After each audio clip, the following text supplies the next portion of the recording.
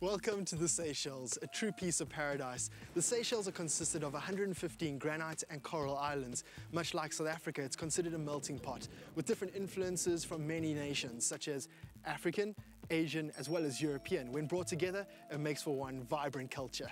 The first settlement in the Seychelles can be traced back to 1770, when it was colonized by the French. The nation was ceded to Britain in 1814, and the multinational influence created a diverse melting pot. The island of Seychelles, archipelago of Seychelles, is 115 islands, and you can say that Seychelles is not older than 300 years old. It's been colonized, and the first settlement was in the year 1770. And the Seychelles itself, we come from 3 continents: Europe, Asia, and Africa. And mostly a lot of us are dark-skinned people, but we are mixed. We are like a cocktail de fruits. When you're coming to La Digue, the first thing you should not miss is actually you have to rent a bike. And also, what you don't have to miss, you don't have to miss the Union Estate, the Grand Os Beach, the Sous d'Argent Beach, and up the north to go and see Anse Sévère, Anse Patate, to do some very nice sightseeing and Anse Fourmi. My top beach holiday tips will be suntan lotion, and also don't forget the hat, sunglasses, and don't forget also to carry around a nice cold Cebu beer to the beach with you, so that after a while when you are so hot, you can cool yourself down.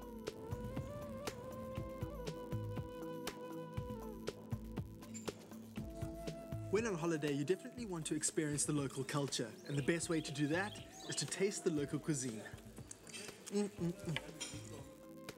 At the heart of the capital city is the bustling Sir Selwyn Clarke Market, named after the late governor of Seychelles. Thankfully, locals simply call it Victoria Market. This is Victoria Market on Mahe Island, established in 1840. If you want a true local experience for fresh fruit, vegetables, seafood, as well as spices, this is the place to visit. You'll find ethnicities and heritage from all around the globe in Seychelles, and racial harmony is a mainstay of the Creole nation. Seychelles is also home to some of the biggest and oldest tortoises on the planet.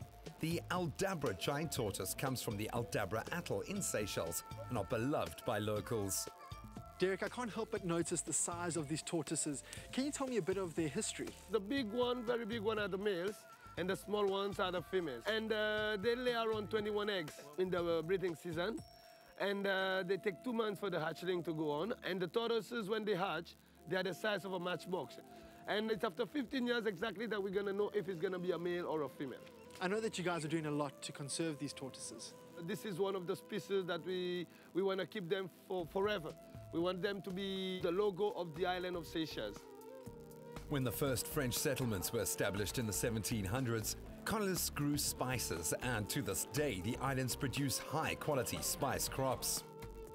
Today, people flock to the Seychelles for the pristine white beaches and turquoise ocean. But back in the 18th century, the island was a hub for the spice trade. To get a taste of a traditional spice plantation, visitors flock to Le Jardin du Roi on a 35-hectare orchard. Can you tell me a bit about the history around the spice garden? This spice garden started since 1856 when my great-great-grandfather, Londoner, he bought this property in 1856. And since, you know, it's gone down in the family. I'm the 5th generation, you know. So 4 generations of people were born in this house. What types of spices do you produce? Pepper at this moment, and lots of nutmegs. That's the season for nutmegs. The vanilla we will get later. And we have citronelle, lemongrass. Cloves will come later in the year when the rains are coming. We have ginger, we grow our own ginger, our own curcuma, our own mint, and we have a little shop there where we sell all our produce, all our spices are sold there. Looking beyond the beaches, Seychelles also offers interesting architectural history which speaks of its French and British colonial heritage. Additionally, Creole music and dance have their roots in African, Malagasy and European rhythms, and these influences can still be seen in simple street performances. The Seychelles Islands are full of vibrant history and cultural diversity.